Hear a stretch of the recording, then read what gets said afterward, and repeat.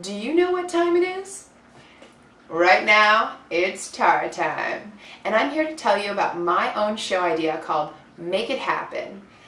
This show concept is so important to me because I feel like everyone needs to be reminded at this point in time, especially with the economy and the recession hitting everyone so hard, of the American dream. And anything is possible if you put some work into it and figure out exactly what it is you want. Stay home with your kids and work from home.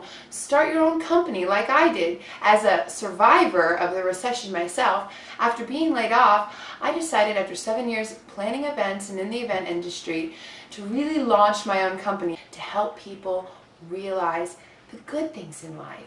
Live your life. It's about figuring out who you are, and on that journey, you have a good darn time. My first guest today is Todd Avila.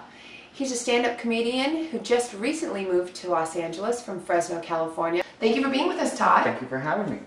So, Todd, let's start it off. Who or what inspires you? Try to inspire myself.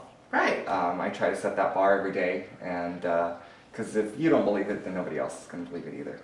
How the recession actually affected you personally in your life and career?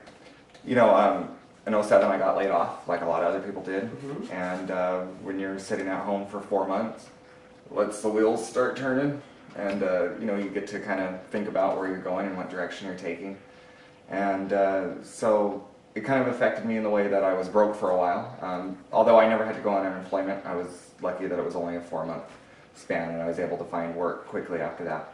But It is possible. it is possible, but you have to, you know, you have to be motivated to say, you know, I don't want to sit at home. I want to do something. I don't like sitting at home and doing nothing. Mm-hmm. That's what the weekends are for. Right. How did you figure out what job you would enjoy and be successful at? Well, since I'm not good at any jobs, I knew that pretty much the only way I was going to be successful is to do something that I enjoyed doing.